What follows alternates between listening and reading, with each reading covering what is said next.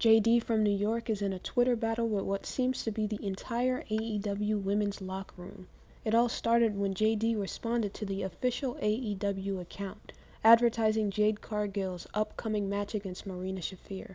In a total of 7 words, he expressed his clear lack of excitement for this match. Jade Cargill then quote-tweeted him and basically insulted him and called him a mark. JD was unimpressed and asserted that he had no issues with Jade Cargill. He was, however, not a fan of Marina Shafir. He was distraught that Cargill had called him out because he's been a vocal supporter of hers in the past. JD also points out that many seem to agree with his sentiments, citing the like ratio on his original tweet.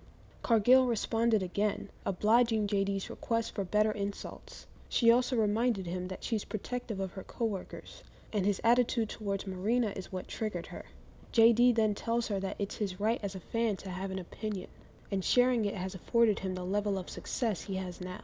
He expresses confusion at the level of blowback he received for his original comments.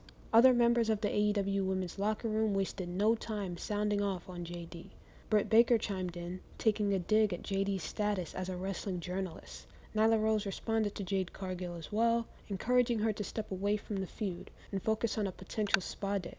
Rebel tweeted in response to the controversy, admonishing JD for alleged slander, libel, and insults directed at the women and men of AEW. As things currently stand, the dust is far from settled, and JD's got some serious heat with the AEW TBS champion.